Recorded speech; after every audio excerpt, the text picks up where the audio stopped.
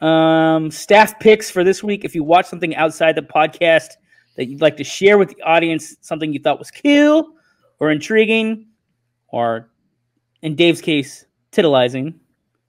How do you say that word? Tantalizing? Well, it's either tantalizing or titillating. I'm not sure what you're trying to say. Put them together, David. Make a new word. I like it. Just go with Tantillating? Tantitillate? I don't know. We'll have to figure that out. I just literally said it. I said titillizing. Titillizing? All right. I was hanging in there awkwardly because you didn't absorb it.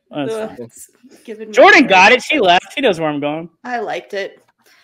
I watched a newer one on Hulu called Deep Water with Ben Affleck, kind of similar to Gone Girl. I really did like it. I liked it a lot. This time he is the killer, so I will spoil that for you. I haven't seen it yet.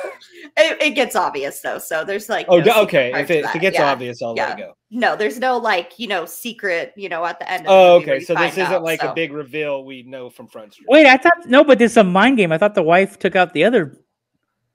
So what's interesting about the wife is that she's like very European, right? So she like flaunts all of her like, relationships in front of her husband.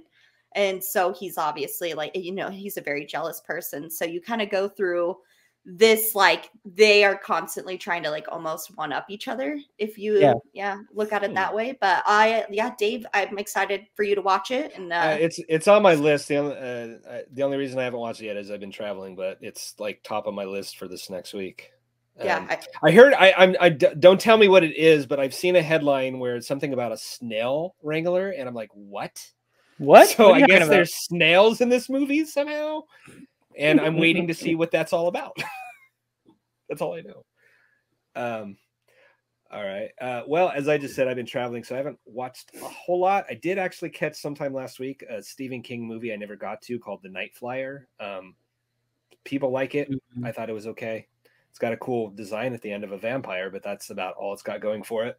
And I've watched one episode of 2 new shows that are actually kind of fun. I'm looking forward to watching more, but coming home after a long weekend, we saw something on Netflix called Is It Cake? And we're like, okay. Me and the wife said, let's click that. What's that all about? And it's a cooking competition where really great bakers have to make cake look like other things, like a taco or a burger, and fool judges.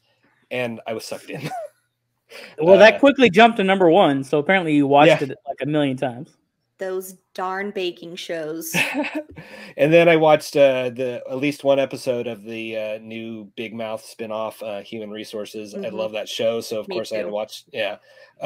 It's basically all the hormone monsters, anxiety, mosquitoes, all the side characters have their own show now. And the one episode I saw, I liked it, and I'm going to keep watching it. What about you, John? I watched this new show on HBO Max called The Minx, which is about a woman, and she starts a magazine for ladies. It's a special magazine for ladies, and she gets plugged into something I want to watch. Yeah, she gets plugged into this whole other world, and like she wants to. It's weird because with her character, like she's like pro feminism, but it almost seems like the show is kind of making fun of feminism at the same time they're talking about its ethics. But then she gets pulled into like what would be a male-dominated 1970s world, but the guy is just an opportunist. Like he's not actually the guy running this porn company is not like a sexist. He's just a businessman, and then he sees that she has good ideas, wants to finance her magazine. It's supposed to be like the first softcore, spread magazine for women, right? Be like the what is it, Playgirl or whatever for women or something like that. So that's what it's about. Yes, dude, and it has a so that's just jumped to the top of my watch. And number 1, prepare yourselves because it has a lot of scientific danglers. Okay, just for the sake of art and science, are the danglers. All right, there's a reason why they're there, and all shapes and sizes. So it immediately, I would say it's artistic. Okay, all right.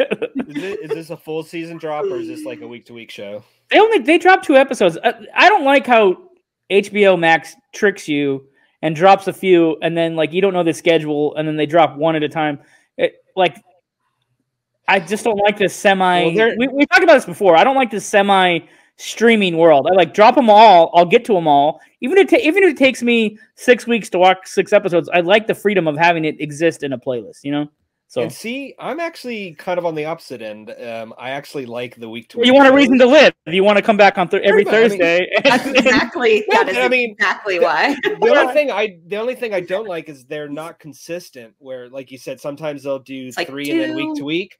But then sometimes, like on that other show that they're doing right now that we talked about, the pirate show, our flag means death. Like, okay, yeah, 3 episodes, and then 3 episodes, and now 2 episodes. Like, yeah, they burned off the entire first season. Like, hey, we're done with the show. Or by the way, we don't know if we're coming back. Here's all the episodes. So like, either stick to a week or drop like one or the other, either all in 1 week or week to week.